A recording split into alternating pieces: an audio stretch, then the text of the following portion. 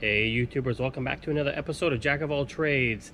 Like always, I've promised that if I have to fix anything at the house, I will bring you along and show you just in case you have to fix it too. So today we are fixing the pool heater on my pool.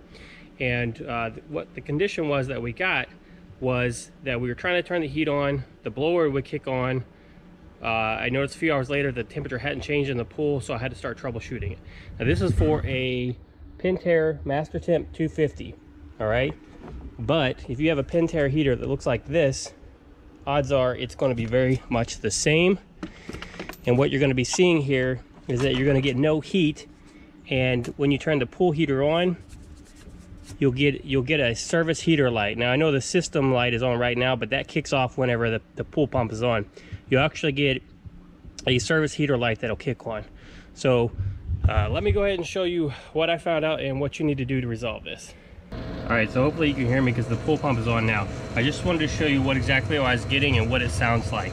So you'll turn the pool heater on, you'll hear the fan kick on, but then you will not hear the burner try to kick on after that. Now the burner, for the gas burner, sounds kind of like a flamethrower. It's like it's hard to explain, but it's an additional sound on top of the exhaust fan that kicks on. It won't kick on at all, and that'll kind of give you a clue that there is a switch or a sensor inside it that is not getting something that it needs to allow that permission for that gas burner to kick on. So it's some kind of safety that's not coming, or some sensor or switch is not activating properly, and that's just a safety mechanism to keep there from being a fire. Okay, so here's what it sounds like.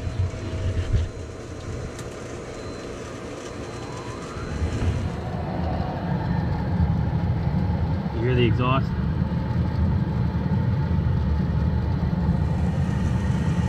Usually within a few seconds you get the burner sound as well.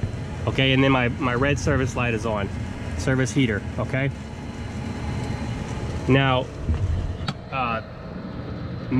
the situation that I'm going to go through here is could be slightly different than what you have.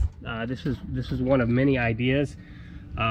If you do get the burner to kick on but it kicks right back off a few seconds later, that could be your one of your safety switches that are in the front of the actual heater itself. Okay, so there's one, you see those wires? Okay, and there's 3 switches here. All right, so as you can see here, the previous owner has already taken some measures to keep something from getting in here. I'm going to assume rodents, but it's only on the front side here, and as you can see, there's actually there's crevices where a small mouse could get in there, and the back's not covered at all, right? And there's some pretty big vent holes back there. So that alone tells me that we could have a problem with that. So what you want to do is you want to take off the 2 side panels, okay? Both the black panels on either side. I've already got this one off. And then there are some little butterfly wing nuts that are right up here. Okay, they look like this. They're on all 4 corners. You need to take those off. Okay, you want to make sure your system's off too. You can pull this top cover off.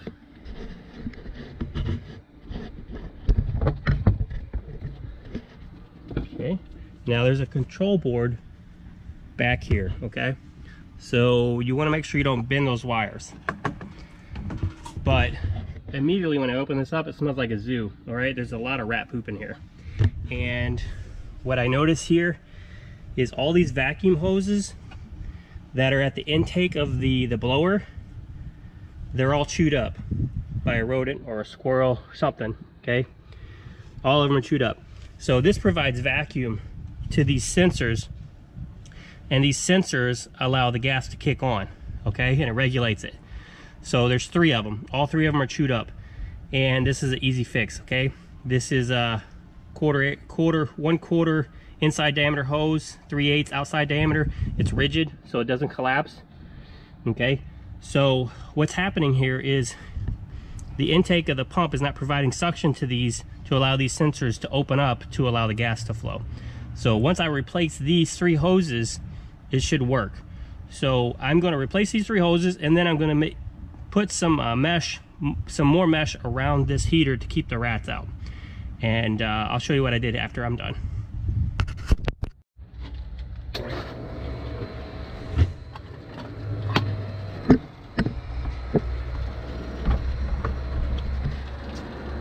All right, as you can see, all 3 hoses are new and replaced. Okay, I haven't kicked on the heater yet, but just keep in mind this is inside diameter 1/4 inch, outside diameter 3/8. There's 2 hose clamps right here on this section. The rest of the connectors are barbed, so they'll be in place and they're not going to move. So just keep in mind too, also before you start this, take a picture of the routing of the hoses with your phone, so that if you forget where they go, you know, you could easily pull the photo up and find out, you know, where they route again. It's not really something you can mess up though, because I mean, these come to the same spot. So if you had these swapped, it wouldn't matter. This one appears to be slightly further in, but they all provide suction. So let's go ahead and kick it on and see what we got.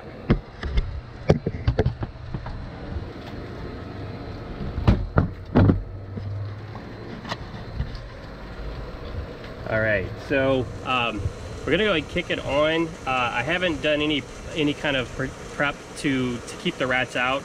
I think most of you guys could figure that out. You just get some small mesh wire from Lowe's, and then you get these little tiny screws with a big shoulder on them, okay? And you just block off these ports where they can get in, and do that all the way around. And some of these spots might be tighter. You might have to shove some like steel wool or something in there to keep that out. But anyway, let's go ahead and kick this on and see what we have. Service light went off. Heating light is green. That's a good. Well, listen.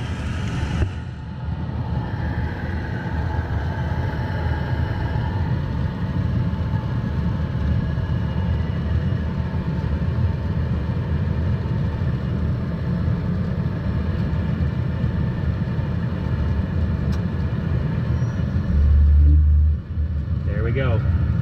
That's the burner kicking on, and you can feel the exhaust coming out of the back from the burner. So that's it.